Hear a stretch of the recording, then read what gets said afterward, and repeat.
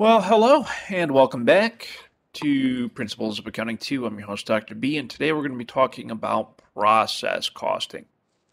And before we jump into our conversation on process costing, I just want to quickly recap where we are in the classroom here in the spring 2022 semester. So in the classroom homepage, as you're coming down, we made it. We made it into Module 2. This is week 5 of a 16-week semester. So we are in Module 2, week 5. So Module 2, week 5. So new module, right? Just as we have with the previous weeks, we have the PowerPoint presentation, exercises, which is just for practice to help you to better understand the content, and our weekly assignment. In this case, it's the Chapter 20 quiz.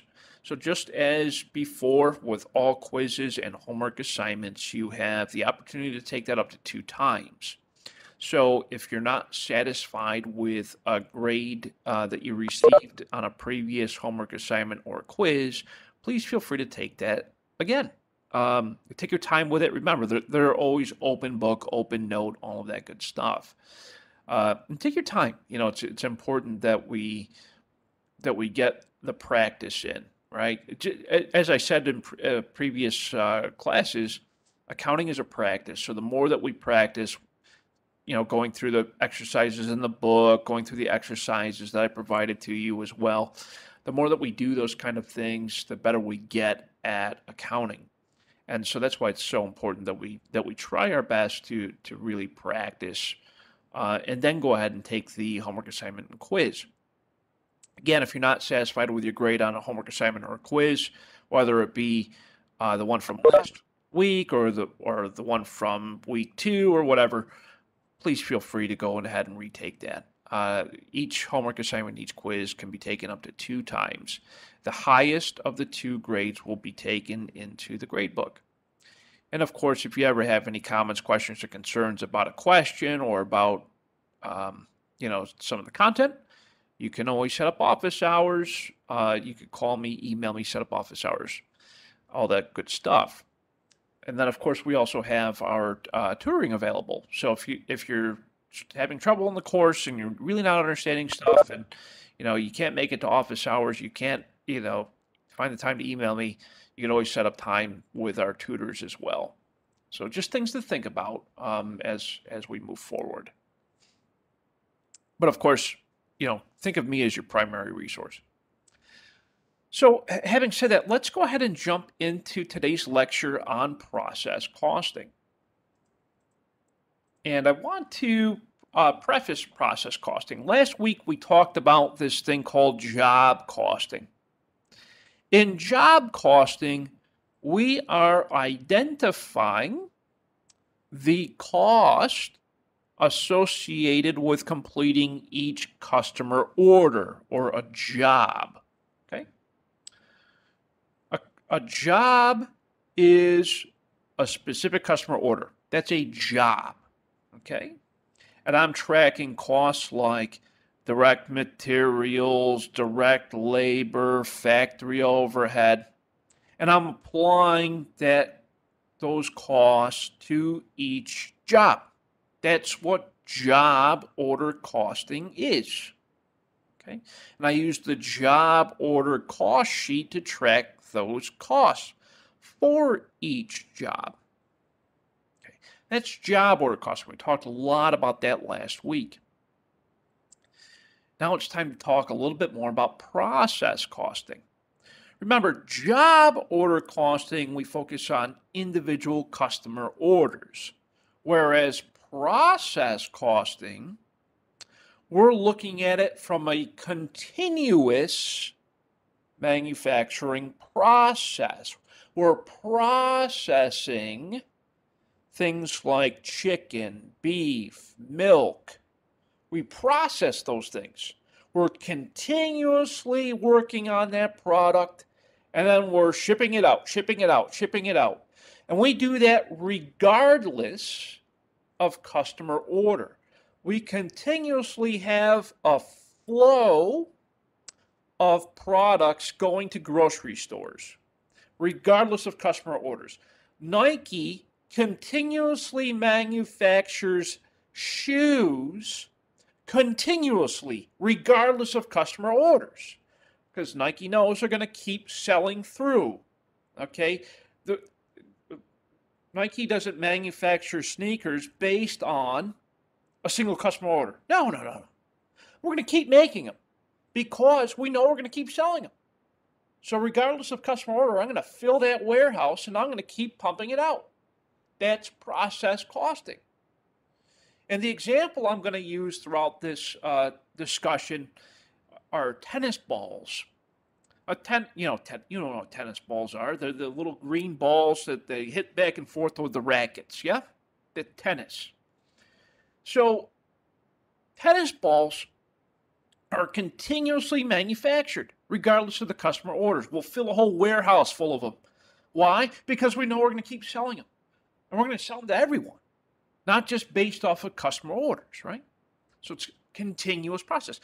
Ice cream, milk, produce, those are all, chicken, beef, vegetables. That's all continuous. We call that process costing. And I'll show you exactly what that looks like as we move through each department in the work-in process all the way to finished goods, and then it gets into the warehouse. But it's a continuous flow. So as we're talking about process costing, think continuous flow. And so I'll show you the difference between job order, process costing a little bit further. We'll talk about the advantages of each. We'll discuss how we value the inventory for both job order costing, process costing, the differences between the two. And we will also discuss the flow of materials, direct labor, factory overhead through process costing.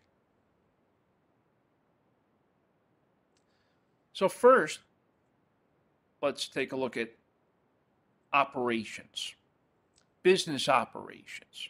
Okay. In job order operations, we manufacture in bulk. The products are a little bit more diversified. They are sold in batches to customers. They're based off customer orders, etc. That's job process operations. In process costing operations, we manufacture the same exact product over and over and over again. Think of like an ice cream manufacturer. Think of your favorite ice cream. Let's say it's Ben & Jerry's, or it's whatever, whatever your favorite is, okay? And you'll go to the grocery store and you'll say, oh, I want my Ben & Jerry's ice cream, I want my pint. And you'll go to the frozen section and you'll see a ton of Ben & Jerry's, right? And it's a lot of the same stuff. It's like a lot of it, right? It's an identical product. They make that continuously on a conveyor belt. Yeah? Conveyor belt system, and the machines do a lot of different stuff, and then there's the packaging and all that jazz, right? It's automated, it's continuous. That's process costing. Or you go to the grocery store and you get my favorite chicken from Tyson's, okay? And you go down the aisle where the chicken is, and you see Tyson's chicken, and you're like, oh, that's really good. And you see a whole lot of bags of it, right? And it's the same way at all the grocery stores. That's continuous processing. They're continuously processing the chickens. They're forming them, the meats, putting it into bags and shipping it off. It's a continuous automated process, and each product that they make is identical. So it keeps the cost low, and it keeps it continuously moving. The thing with process costing, though, is that the cost cannot be directly traced to each unit. It's almost impossible, right? If I'm making hundreds of thousands of the same exact product over and over and over again each day, it's difficult for me to be able to say, oh, you know, my costs for this day were, and then trace it to each product. Very difficult to do. So we track direct materials, direct labor, factory overhead as the product moves through the process. Think of like, so as we go through this discussion, think of like a conveyor belt, okay? And on that conveyor belt, you see the same exact thing, you know, one after another, you know? Since we're getting closer to Valentine's Day, think of like chocolate, okay? That's a continuous process. You know, think of like your favorite chocolate, like your Hershey's Kisses or your M&Ms or, you know, whatever your sweet tooth likes. And think about what that looks like as it's moving through the factory. Okay, it starts off as sugar. It starts off as cocoa. It starts off as liquid candy coating. Okay, that's how it starts. And then it goes into a mixing bowl. And in the mixing bowl, we're combining the sugar and the cocoa and the whatever else. And then from the mixing bowl, it goes through like a funnel, and it gets dabbed onto a conveyor belt from a machine, yeah? And then it moves down the conveyor belt. And then it gets to like an oven or whatever. And then there's a coating process. And then after that, it gets packaged. You know, it gets wrapped. And then it goes into a box. Or into a bag, and then the box goes into a bag goes into a box, and the box gets shipped off to the warehouse, and then from the warehouse it goes to the distributor, and the distributor brings it to the various grocery stores. That's how it works. But things don't just magically appear at the grocery store, right? It has to go through a process. So, since we're close to Valentine's Day, think about your favorite chocolate. Think about what it goes through when it's going through the manufacturing process.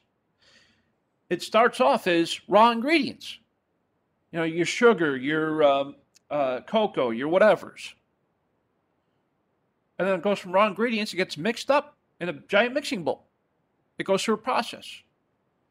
And then it goes to the next department. The next department is the funnel. Then the next department is the conveyor belt. The next department goes down the conveyor belt. We get to the ovens. And then the next department goes to, you know, the coating. And then it gets to the packaging and all that jazz. It's a continuous flow. It's not like we're just doing batches of Hershey's Kisses. We're doing tons of them. We're doing millions. Not just a couple of little bits. That factory line, that production line, that's running 24/7. 365, with a few humans involved. It is automated. So if you ever get a chance and you're ever curious to see how something like chocolate's made, take a short trip up to Pennsylvania, to Hershey, Pennsylvania, and go through the factory on a tour to at the Hershey factory. And they'll show you how things are made. And it's just as I just described. There's a conveyor belt, a lot of machines, and it's just continuous. Yeah. So that's what I want you to think about as we're going through all this. Talking about the process cost. At each process, I'm adding a little bit more direct materials, direct labor, and factory overhead as it's moving toward a completed unit. So at each department along that conveyor belt, and each department along that conveyor belt, I'm adding some more direct material, direct labor, factory overhead, direct material, direct labor, factory overhead, plus direct material, direct labor, factory overhead for each department as it's moving through the process. Then when it reaches finished goods, it gets, after it's packaged and then sitting in the warehouse, that's when I can sell it. That's when it's ready to be sold. But I'm going to fill that warehouse up because I'm going to keep selling those Hershey Kisses regardless, right? That's the process. That's the operations of it. So last week, we talked about job costing. And the example we gave was an automobile manufacturer, a car manufacturer. Okay. And each car manufactured was a job. Somebody ordered that car to be manufactured. Okay, somebody said, "Oh, I want this model. I want it in blue. I want it to have this trim level." That's a job. Yeah, it's specific to a customer's order. That's a job. So I took my direct materials, direct labor, factory overhead. I applied it to each job on a job order cost sheet. It went through the assembly line, work in process. And then at the end, I added up all the labor I used, all of the materials I used, all the overhead I used, applied it to that individual job, became finished good, and then I sold it. Yep, that was job order costing. The job is the individual customer order. So think cars, right? Customer places an order for a car. It goes through the manufacturing process. Customer receives the car at the end of the day, right? That customer's order is very specific. Yeah, that's job order costing. Process costing is continuous, regardless of customer order. The customer can order or not order it. I don't care. I'm going to keep manufacturing a product. And the example I'm going to use is tennis balls. You go to a sporting goods store. You go to, heck, I think they even sell some of those tennis balls at grocery stores every so often. Or you go to you go to Ross, or you go to TJ Maxx or whatever, right? And you see a sleeve of tennis balls. Okay, in the sporting goods area, whatever. Or near the pets. You go to a place like Petco, right? And you say, oh, there's a bunch of tennis balls. Yeah, dogs like tennis balls. So the manufacturing of those tennis balls is continuous. It's regardless of customer order. They're going to just keep making them. Okay, because they know they're going to sell. Right? So in the process costing system, since it's continuous, I'm applying direct materials, direct labor, and factory overhead in work in process.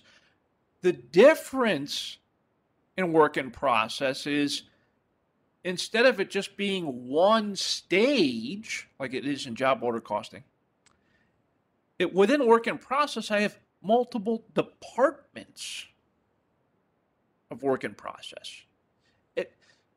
Remember the conveyor belt, okay? The tennis ball starts as some raw rubber, okay? I don't know how rubber's made, so I'm just going to assume that there's some glue involved. But let's say the raw materials is rubber and felt. Felt is what is around on the outside of the tennis ball, yeah? So we have rubber, we have felt, we have a core. I don't know. I'm just making things up. Those are my direct materials. The core is the rubber. I got the felt, all that jazz. It goes through the conveyor belt. Starts as raw rubber. And I have some employees that are forming the rubber into a ball shape. And I have a little factory overhead in that first department. The first department of work in process is We call it the core department. It's work in process.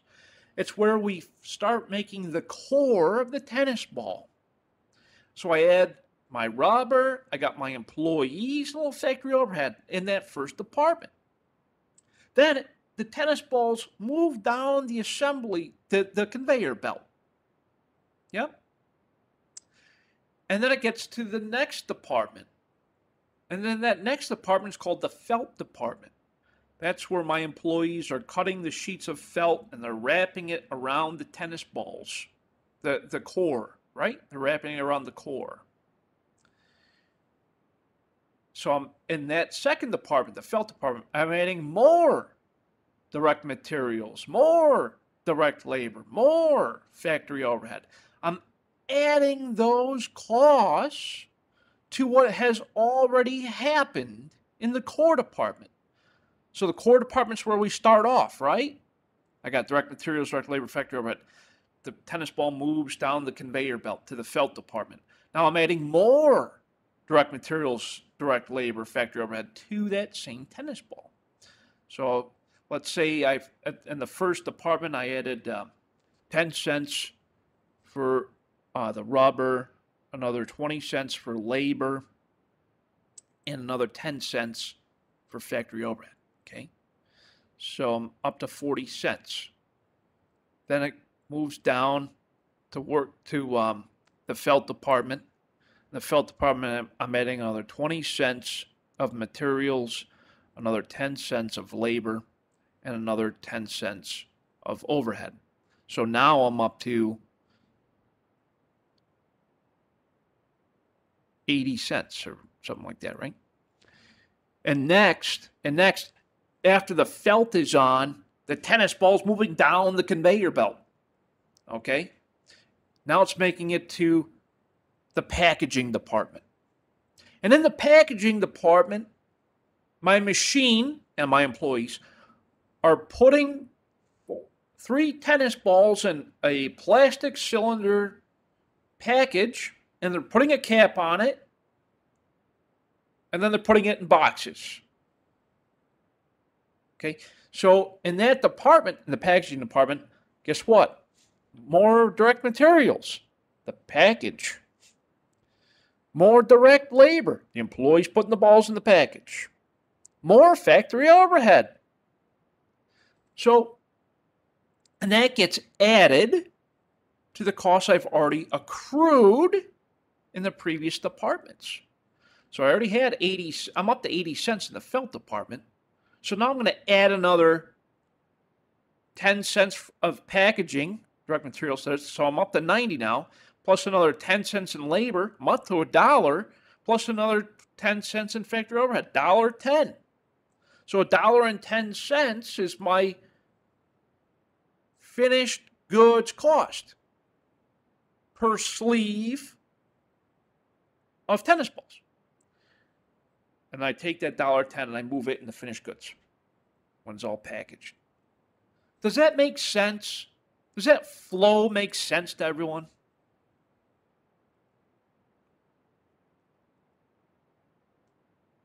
Yes, it does. Awesome. Thank you. Yes, it does. Great. Thank you so much. It's the flow. But we see the big difference. The big difference. I mean, there's a couple of big differences, right? Job order costing is based off of the customer order. Very specific, very individualized. Process costing, it's continuous. I'm going to keep making those tennis balls. Guess what? They're going to keep flying down that assembly line, that conveyor belt. They're cruising, okay? And there's a lot of them. So there's no specific job here. There's just a ton of tennis balls, and it's a continuous thing, and people are on the assembly line doing all this, and, you know, the tennis balls are flying down that conveyor belt. That's continuous, you know? And as it's moving through the process, the big difference here between the two is within work in process. In the process cost system, I have multiple departments because it's moving down that conveyor belt. Department 1, Department 2, Department 3, and then it becomes a finished good. Whereas work in order system, It's just work in process. So that's the primary difference between them. Let's talk about how we transfer the costs from each department. Now, it starts off as raw materials, we know that. And I transfer the raw materials into the first work in process department. Okay. Once my first work in process department, this is where the employees are making they're forming the rubber into a ball shape. Yeah. Forming the core, as they say. So it's the core department. Once they're done doing that, the core rolls down the conveyor belt to the felt department. I have to transfer that inventory, the core, to the next department. I do that through a journal entry, an adjusting journal entry. So the first journal entry I make is I debit work in process inventory felt department, and I credit work in process inventory core department. What that is doing is I'm taking it out of the core department, I'm putting it into the next department, which is the felt department. So that transaction represents the inventory being transferred to the next department. Now it moves down to that department, okay? Now I'm in the felt department, the second department. Now I'm in the felt department. The machine is putting on the felt cover onto the core. I'm adding some more materials, labor, and factory overhead in this department. So I'm adding all that up. I'll show you what that looks like next. In this second department, when I'm done putting on the felt on the core, I got to move it into packaging. To do that, I debit work in process inventory packaging department. And I credit work in process inventory felt department. That transaction moves it out of the felt department and into the packaging department. So now the tennis ball rolling on down into the packaging department. And now, of course, I got to put the balls in the packages. So I got my sleeve, for more raw materials. I got my employees, direct labor. I got my overhead, and I'm adding all that to the previous accrual. And now I'm finishing the packaging process. And I'm going to move it out of work in process and into finished goods. It's going to be heading on over to the warehouse. So I debit finished goods inventory and I credit work in process inventory packaging department. That's taking it out of work in process packaging and into finished goods. Because now it's done.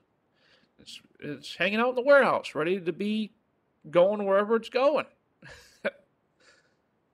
Makes sense so far? Y'all good, yeah? All right. Yes, sir. Thank you, Mr. Tinsley. Thank you. Yes, it's making sense. Thank you, Miss Rhodes. All right.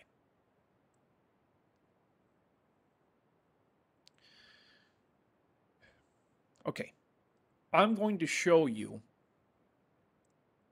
the cost in the process costing system. I'm going to show you how it moves through each department within work in process. to do that, we use what's called equivalent units of production. This is a challenging concept for most students. So this is going to be a very important part to pay attention to, because I promise this is very challenging for most students. Remember that at each department, I have direct labor, direct materials, factory overhead that I'm adding to the product at each department. Direct materials, direct labor, factory overhead, plus. Then it moves down the chain. Direct materials, direct labor, factory overhead, plus, moves down the chain. Direct materials, factory labor, direct materials, direct labor, factory overhead, and then it becomes a finished good. I'm adding to the cost at each department.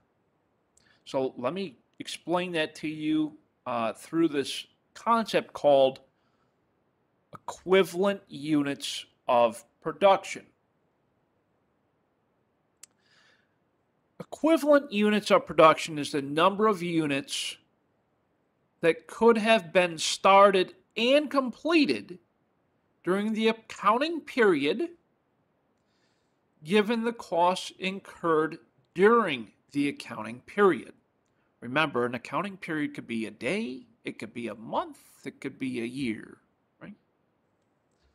So I will explain this mathematically.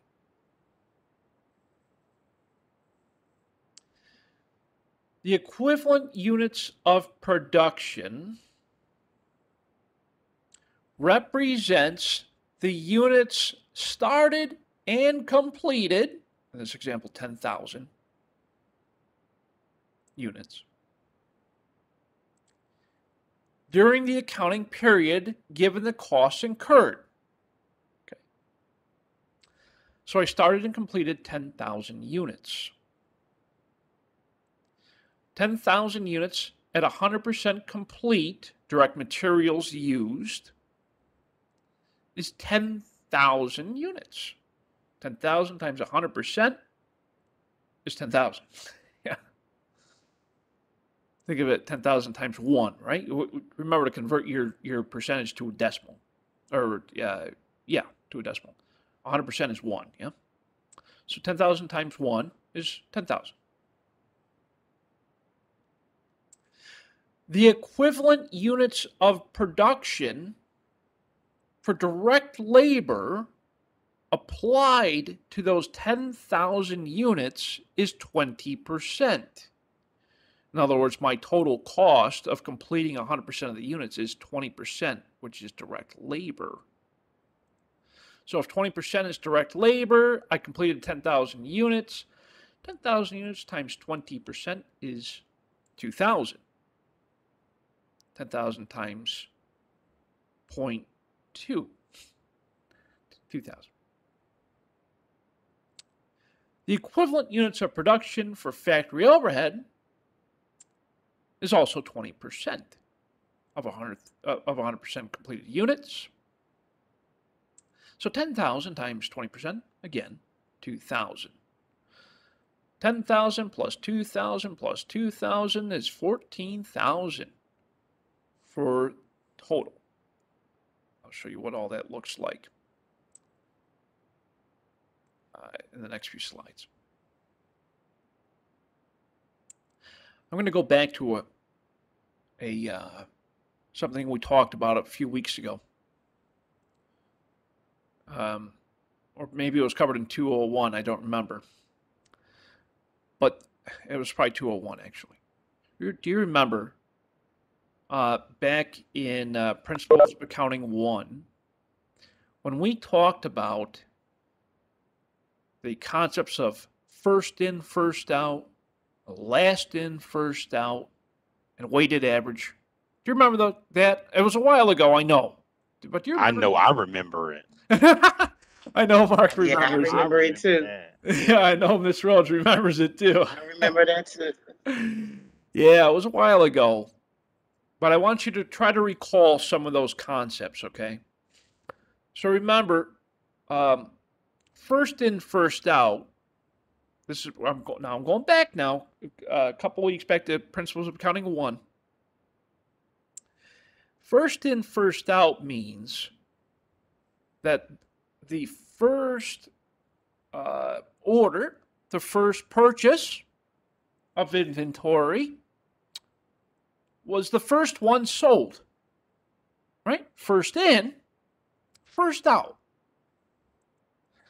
Last in, first out was the last purchase of inventory was the first one sold. Last in, first out. And then we had this one called weighted average, where I added up all of my inventory purchases, and I divided that by the number of purchases to get the weighted average, right? That was the basic concept. And that was how we allocated how much my inventory is worth, right? So in process manufacturing, we use the weighted average approach to find the cost of our inventory.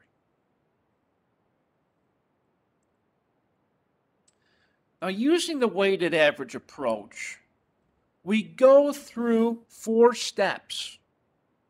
Okay? The first step is to understand the physical flow of units. Now, remember, we're applying it to process costing. So, here's what I want you to understand. The physical flow of units goes down the conveyor belt, right? I have multiple departments in my work in process. I have the core department. I have the felt department. I have the packaging department. These are my individual departments as the tennis ball is flowing through. Okay, that is the physical flow of the unit. It started off as raw materials, went into work in process, started as a core piece of rubber. They molded the core piece of rubber, yep. Then it went to the felt department, down the conveyor belt. And then the felt got applied to the tennis ball. And then it went down the conveyor belt. And I went to the packaging department, got put into a plastic sleeve, 3 tennis balls, put a cap on it, put it in a box, get it out of here. That's the physical flow of the units. So step 1, figure out the physical flow of the units. The second step is to compute the equivalent units of production. Equivalent units of production. So I'm going to go back. Sorry, wrong way. I'm going to go back to my conversion cost. Equivalent units of production. The number of units that could have been started and completed during the accounting period, given the costs incurred during that accounting period. Direct materials, direct labor, factory overhead incurred during the accounting period based on the number of units that I have started and completed during that period.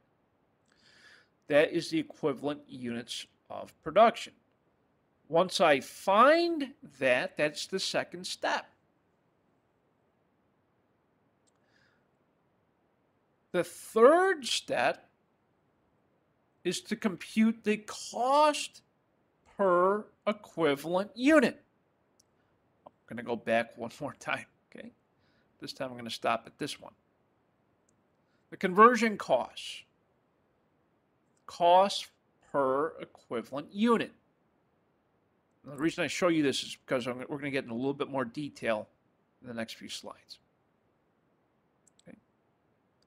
And then the fourth step of the process is to assign and reconcile costs. show you what that looks like. Don't.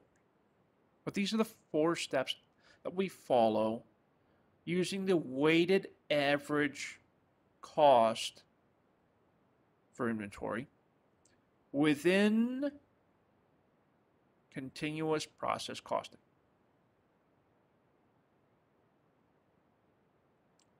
First step, identify the physical flow.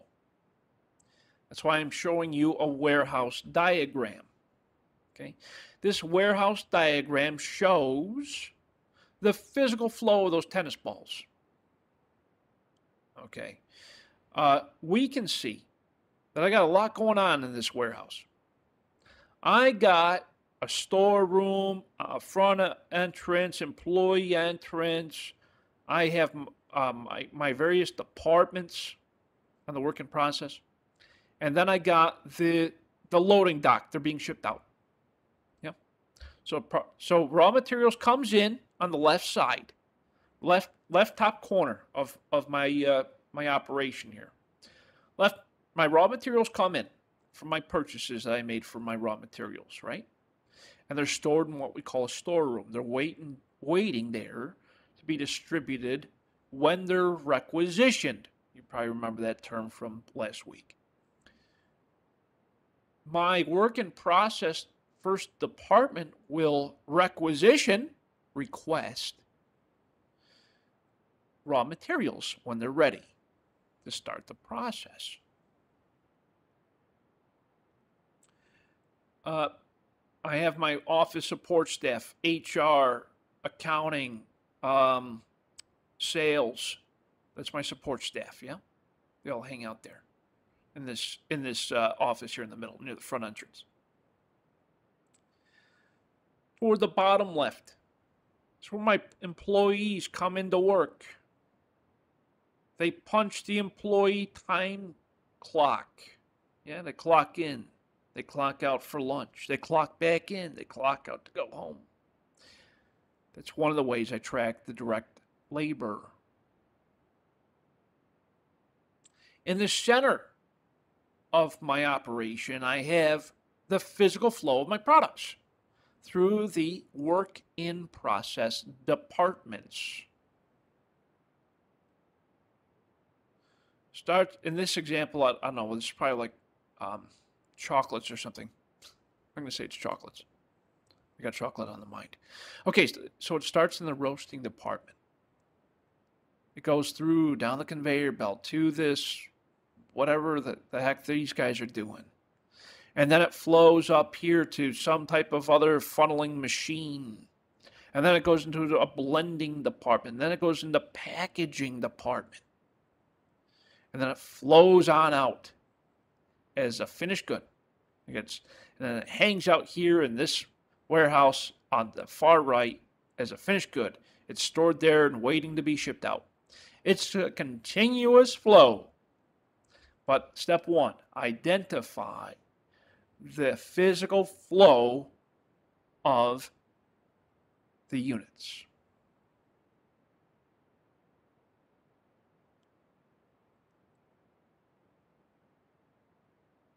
Okay.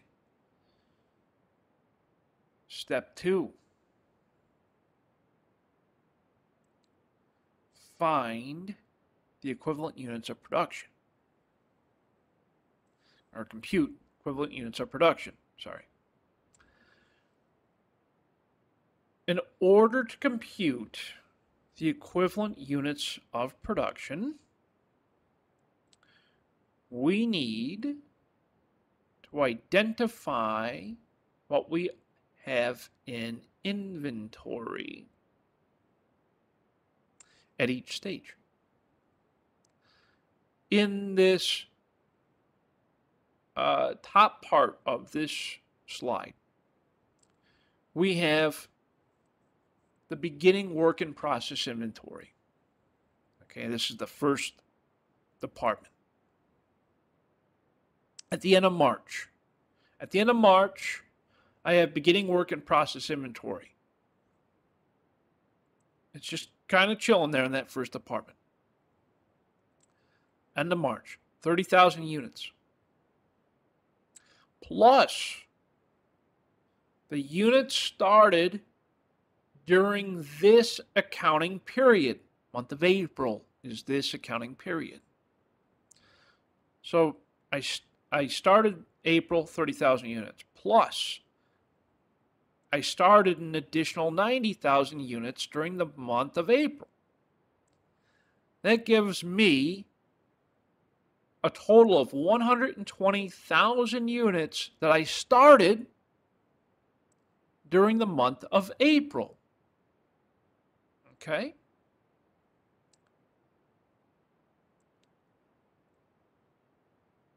Then I need to find the ending work in process inventory at the end of April. So I found out what I started. I got to find out what I completed. So I take my 120,000 that I started during the month of April, minus units completed and transferred to finished goods during the month of April was 100,000. So 120,000 started in April minus the units completed and transferred during the month of April, 100,000. 120 minus 100 is 20,000. So my ending work in process inventory at the end of April is 20,000. Just 20,000. We can see from that formula that the total units accounted for that have been started in the month of April is 120,000 equals the total units accounted for during the month of April, 120,000. Now, I need to find my conversion cost. I take the percentage of completion and factor the percentage of conversion. Now, here's the word conversion. A conversion cost simply means that I'm converting a unit of inventory from one department to another. Converting it. I'm moving it. Converting it. I'm moving it. Conversion cost simply means that I'm converting it toward becoming a finished good. Converting it. Yep. That's what conversion cost means. For direct materials, it's 100% all the way through. Converting 100% of my direct materials. 65% of direct materials was converted at the beginning of April. 65% of my direct materials was converted at the beginning of April. In other words, I started the month of April with 65% of my work in process already completed. 65%. At the end of April, or when the units were completed and transferred out, it was 100%. At the very end of April, I had 20,000 units remaining in inventory, work in process, which means that I had ended the month of April with 25% already completed. Conversion costs, I'm converting it from work in process to finished completed goods.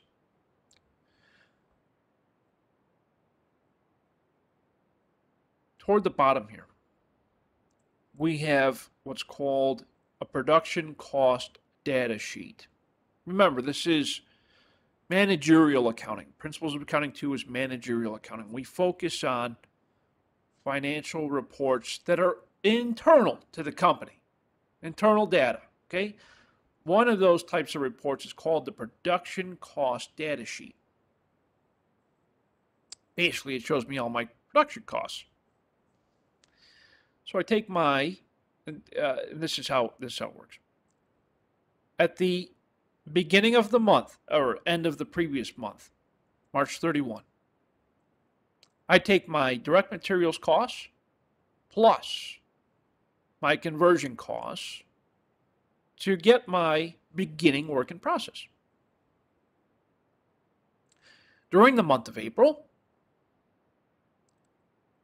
I take my direct materials cost plus my direct labor cost plus my factory overhead applied equals my cost during the month of April.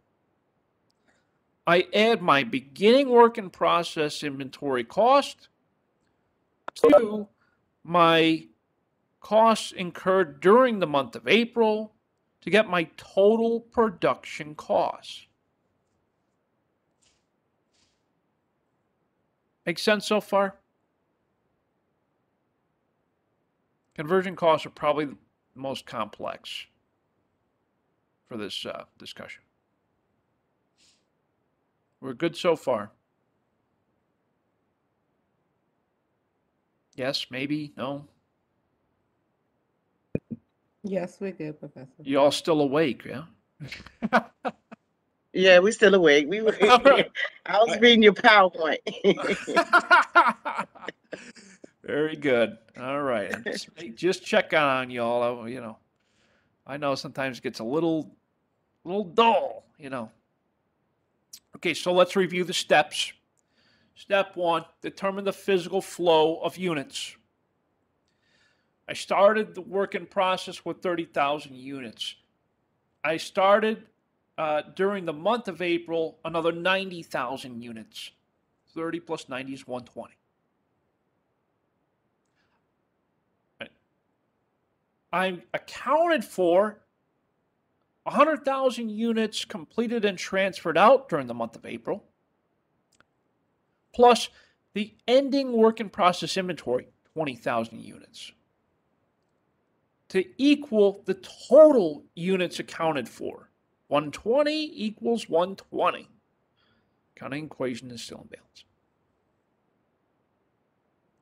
Step 2. Finding the equivalent units of production.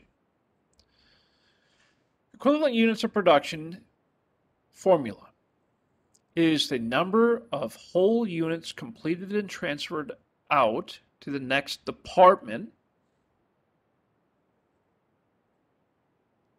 plus the number of equivalent units in ending work in process inventory. That's the formula that you'll use for computing the equivalent units of production. So let's walk through it again, just so everyone's totally clear on equivalent units of production, because again, very complex subject.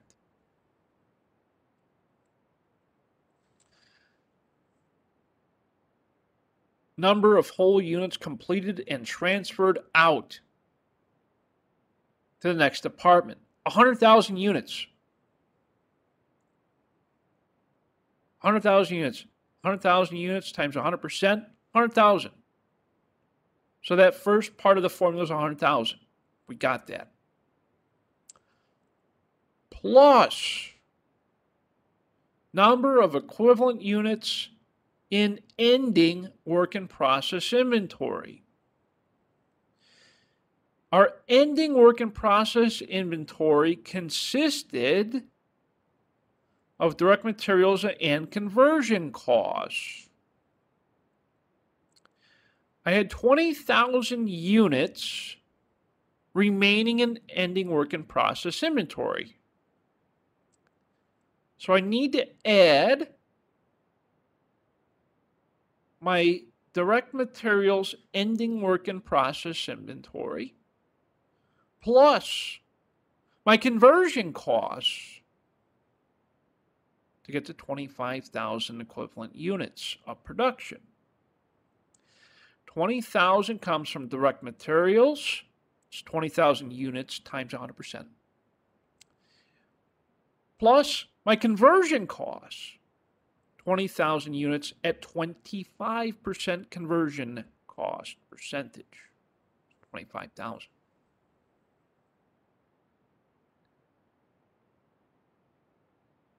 The third step of the process is to compute the equivalent cost per unit.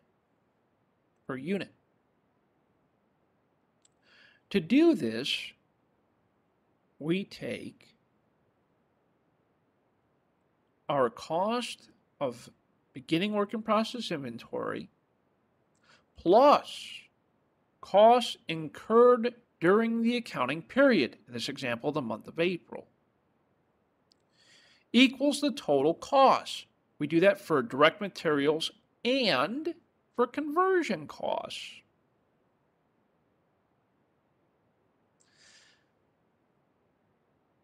Then we take the equivalent units of production that we found from step 2, the one we just did, and we divide the total cost.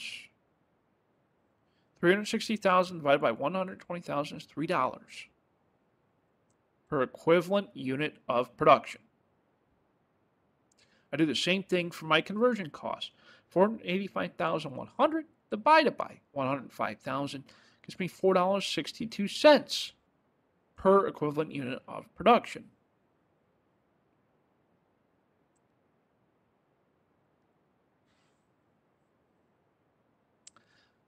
The fourth step is to assign and reconcile the cost. The cost of units completed and transferred to the next department we take the direct materials, 100,000 equivalent units of production, times $3 per equivalent unit of production, gets us 300,000. So 300,000 worth of direct materials for the month. Plus our conversion costs. Our conversion costs were 100,000 units times $4.62 per equivalent unit of production in conversion costs. So I add my 462 plus my 300 to get a cost of units completed during the month of April, 762,000. Now, of course, I need to find my ending work in process inventory. Ending work in process inventory, I have direct materials of 20,000 equivalent units of production times the $3 of equivalent unit of production. 20,000 times 3, 60,000. Plus conversion costs, 5,000 units of production times $4.62 of conversion cost per unit, 23,100. Which gives, add that to the 60, get 83,100. I take my cost of units completed during the period, 762,000, plus the cost of ending work in process inventory, 83,100, to get the total cost accounted for, 845,100. That's just for the month of April.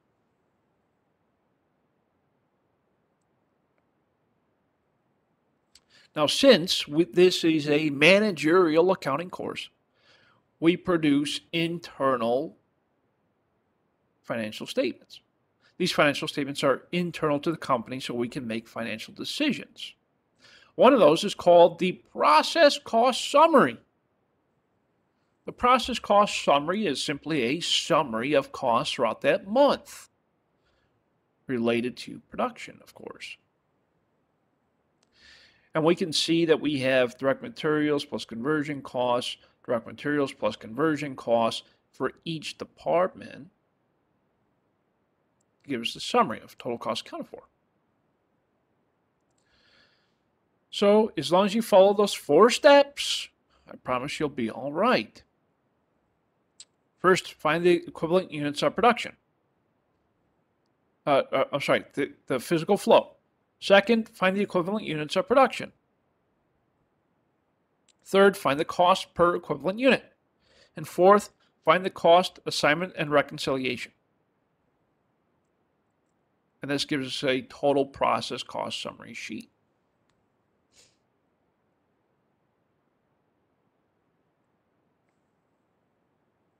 Sip of coffee. Throat's getting a little dry. Okay. At the end of April, at the end of each month, and looking at that, in order to prepare the process cost summary sheet using the weighted average, we take a look at our costs. We got raw materials inventory beginning balance, yeah?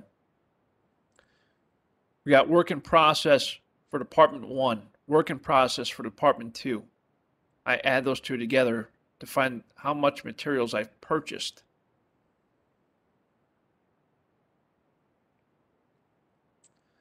And then I need to find the amount of materials I used during the month of April, requisitioned, for each department, plus any indirect materials I may have used.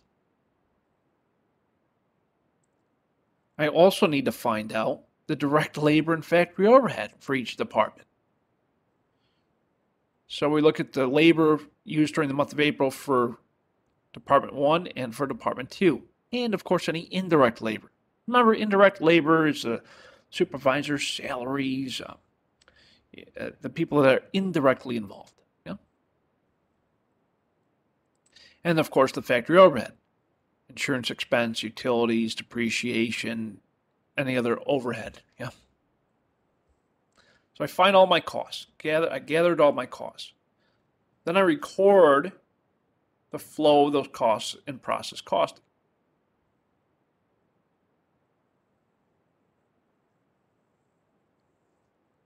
Let's take a look at materials. Materials flows through the process. Remember, it's continuous. That's what process costing is. It started off as raw materials inventory. I had it sitting, ready to be used. So I acquire raw materials for use. I debit raw materials inventory to increase raw materials inventory, and I credit accounts payable. I bought it on account. Okay. I didn't use cash. I bought it on account. The second transaction is we need to use the raw materials in each department. It flows through. It flows through. So I debit work in process inventory, Department 1. I debit work in process inventory, Department 2. And I credit raw materials inventory. This represents the raw materials being used in the work in process departments. This is like an adjusting journal entry I would do at the end of the month.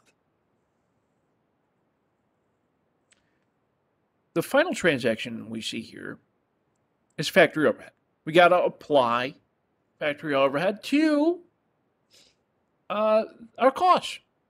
So I debit factory overhead, credit raw materials inventory.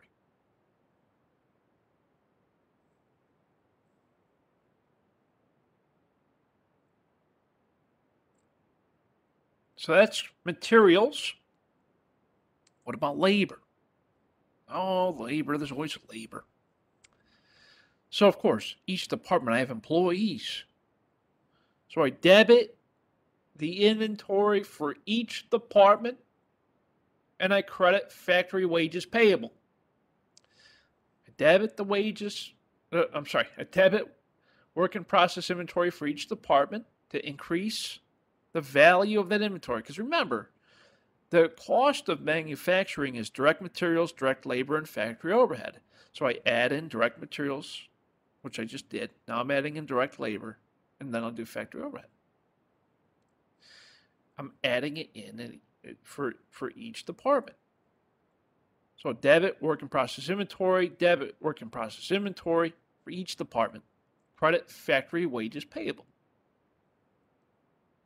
And of course, I have a little factory overhead wages I got to factor in. So debit, factory overhead, credit, factory wages payable. That's my indirect labor. You know, the manager, the whoever else. And then I got to pay my employees. So debit, factory wages payable, credit, cash.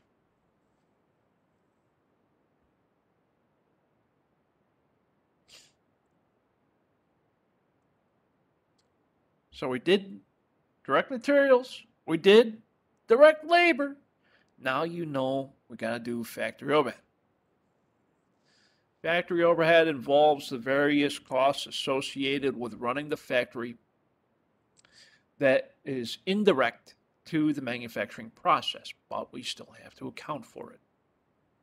So I do that with what we call a general journal entry.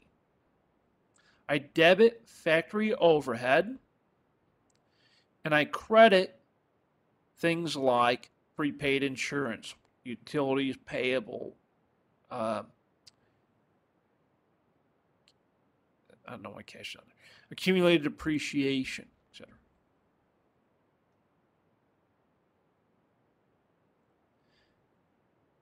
And I apply that factory overhead to work in process. Because remember, the cost of manufacturing involves direct materials, direct labor, factory overhead.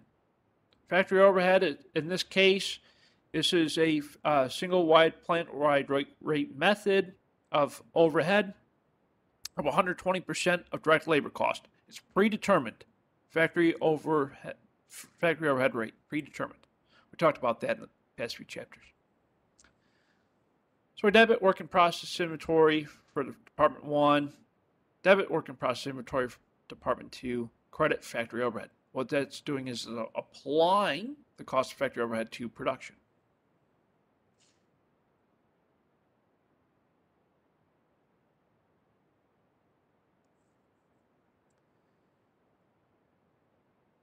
Now I'm going to show you how the transfers work.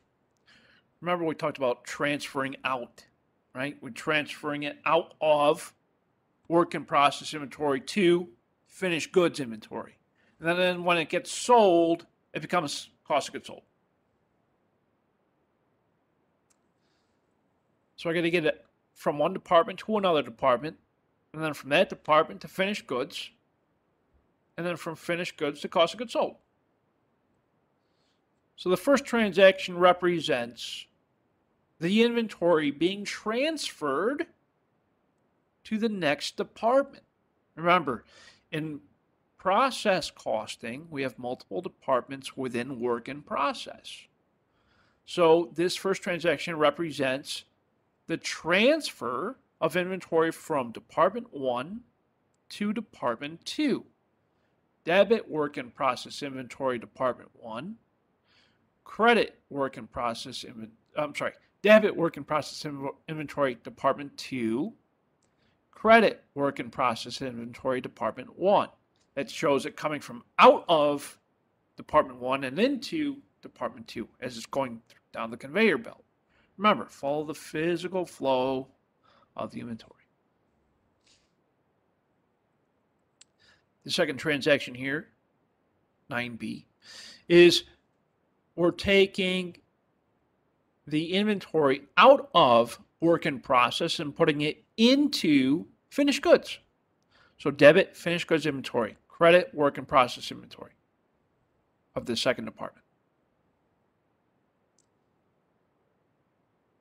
And then, of course, we're going to sell it.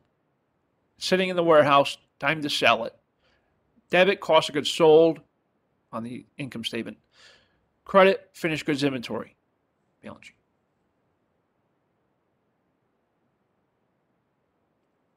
That's the physical flow. That's how process costing works. A very general sense of process costing and how it works. What we did is we tracked the physical flow of the inventory, and we associated the costs at each stage as it went through that process. A couple of trends happening in work and process operations. I'm going to talk about a few of these. Customer orientation. In manufacturing, we try to design our products around the customer's needs. These companies are providing services to our customers based on their needs. The design process of the products being manufactured around the customer's needs. It's continuous. Just like in the earlier example I gave with the tennis balls, it's a continuous manufacturing process. It never stops. That conveyor belt's going to keep going and going and going. I'm going to have employees coming in and out for various shifts. The morning shift, the afternoon shift, the evening shift, the overnight shift, right? It's continuous, yeah? It runs 24/7. We're using a lot more robotics and automation in the manufacturing process. What that does is it helps the humans in the manufacturing process to be able to manufacture more of them. It creates what we call a larger yield. The word yield means how much more I'm able to manufacture because I'm being more efficient. And that leads us to this thing called just-in-time production. Just-in-time production simply means that I'm producing as I need it. It's just in time. It's how we have lean operations. Yeah. Now, of course,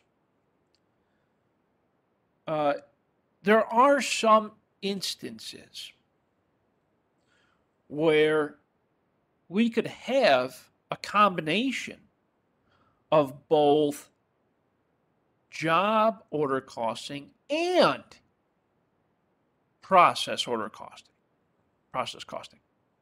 Job order costing and process costing.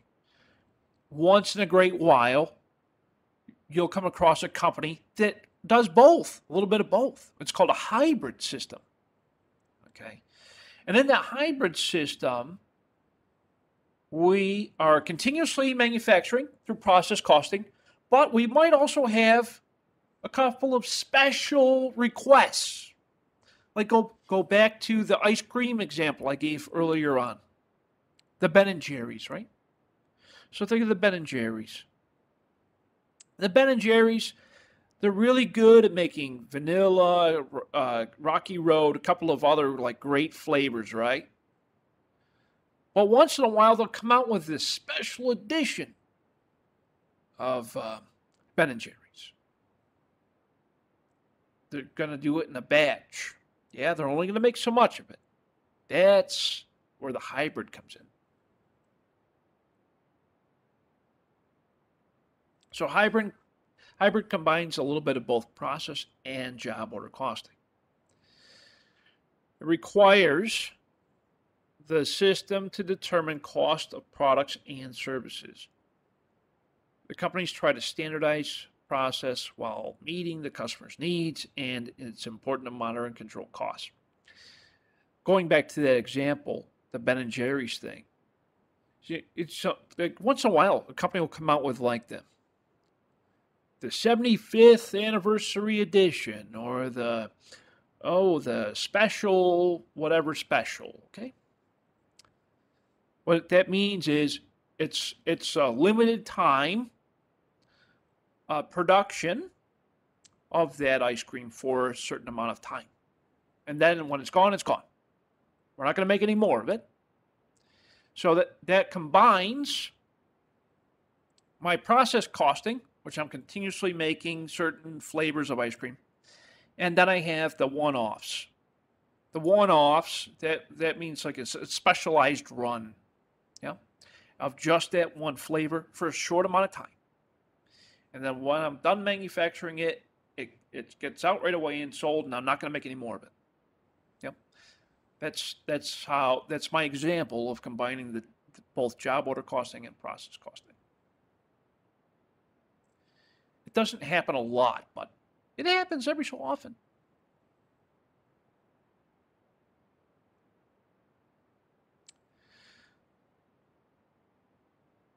First in, first out. Some companies track the production process costing using the first in, first out method.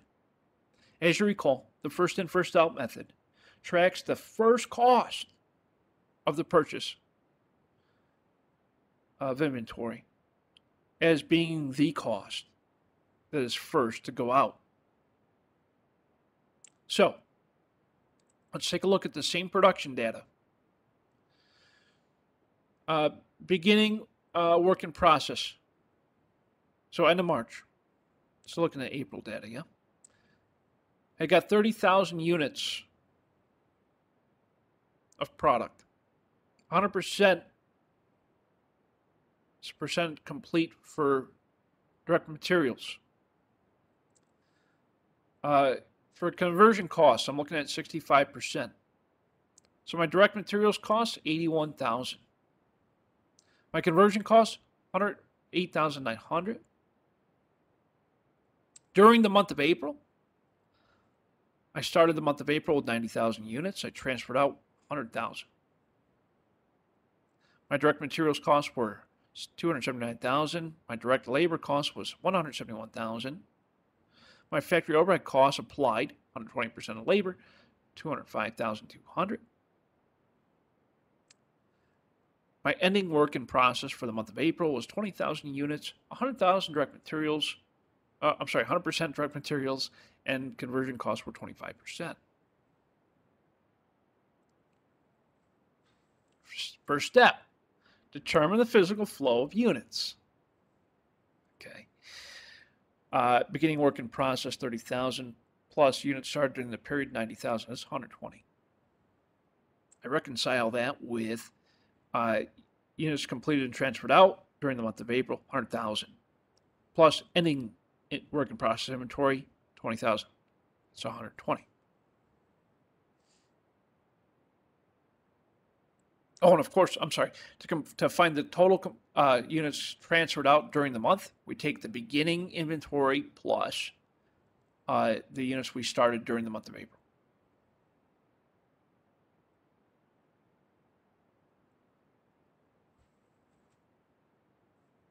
The second step, compute the equivalent units of production. Equivalent units of production. Sorry. So we have equivalent units to complete beginning work in process. We don't have any. We got 0. Conversion costs, 35%. So we start the month with 10,500 equivalent units of production for conversion costs.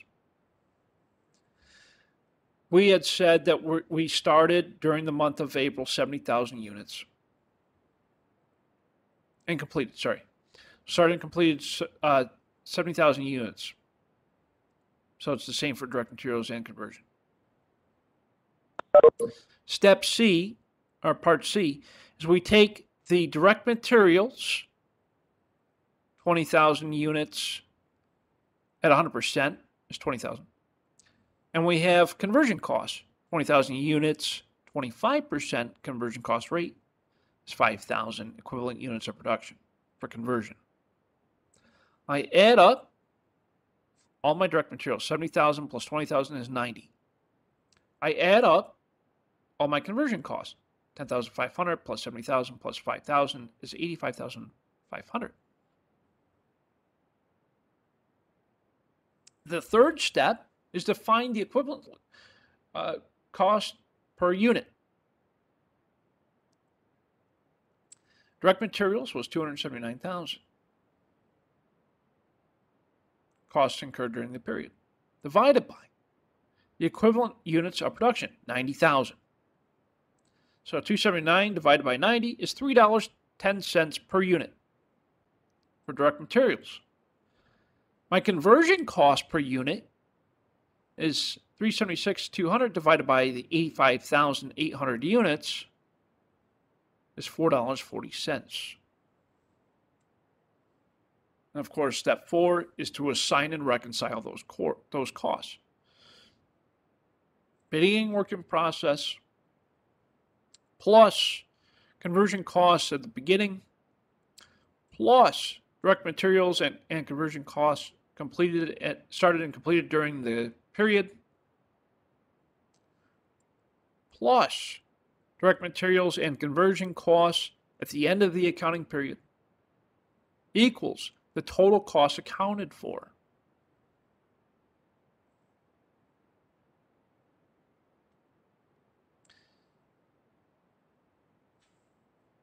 This is just a nice short version for work in process. Direct materials plus conversion plus direct materials plus conversion during the period gets me my total cost accounted for. Comments, questions, concerns?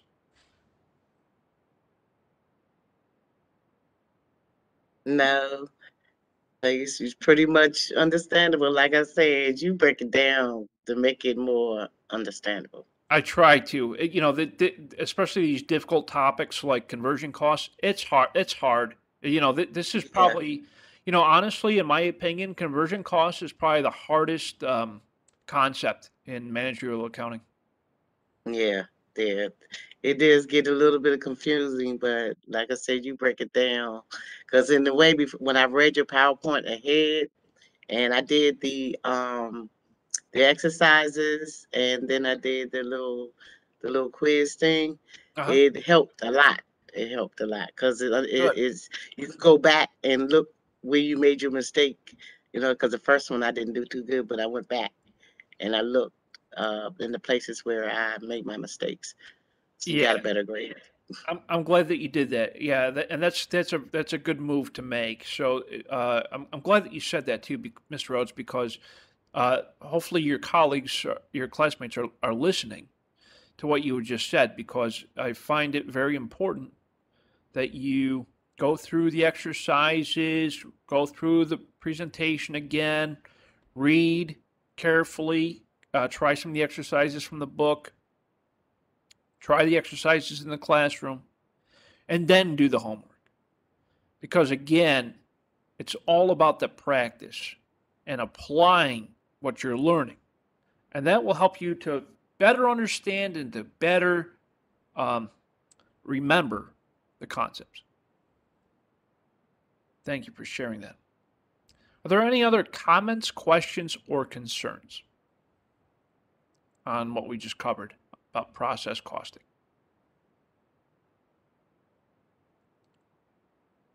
You all good? I want to just quickly bring you back into the classroom, and I want to show you where we are. Just to recap, okay? And by the way, you're all doing very well in class. I sincerely appreciate all the hard work you're all putting into this, because I know it's not easy. The accounting is probably the most difficult subject in business, okay? I know that. A lot of people know that. That's why people get accountants, right? But the effort that you're putting in, it shows. You know, it shows that you're all working very hard. So I appreciate that. And I want you to know that I appreciate what you're doing. It's meaningful to me and to you. It's meaningful. So in the classroom, I want to quickly recap where we are, where we're going. Come on through, come on down. We wrapped up the first module, the first 4 weeks. They're done. Thank you, thank you, thank you. All of you are doing your work on time, and I really appreciate that as well. We're now in the second module, so click on Module 2, Week 5. PowerPoint's there, the exercises are there. By this Sunday night, I would like you to please complete the Chapter 20 quiz. It's the same as before. It's about 5 questions, multiple choice, true, false, all that jazz. Go through carefully. Take your time with it. I would like you to do the quiz after you've reread the chapter, gone through the exercises, practice a little bit, then take the quiz. If you don't do well on the quiz, it's okay. Remember, you have 2 attempts on every homework assignment and every quiz. So if you're not happy with the grade you get on the Chapter 20 quiz, take it again. It's all right. I'll accept the higher of the 2 attempts in the grade book. That goes for all quizzes and all homework assignments in this course. The only thing you can't do twice is the midterm or the final. I can't allow that part. I'm sure you wish I could, but I can't. Okay. Are there any questions? Okay. With that, as always, if you ever have any trouble, you ever have any questions about the work that you're doing, please email me, call me, set up office hours. We also have tutoring available in this course. So if you don't feel comfortable with me for whatever reason, hopefully you do, but if you don't, we have tutoring as well. So take advantage of what we have available to you. Again, I'm here for you. As always, I want you to please stay safe. Wash your hands. Got the whole virus thing. Wash your hands. Do the right things, and I'll see you all again, same time next week, 11 a.m. Tuesday, sorry. I'll see you Tuesday morning, 11 a.m. Have a wonderful, wonderful week ahead. Enjoy the happy Valentine's Day to all of you this weekend. And enjoy. Thank you so much. Bye-bye.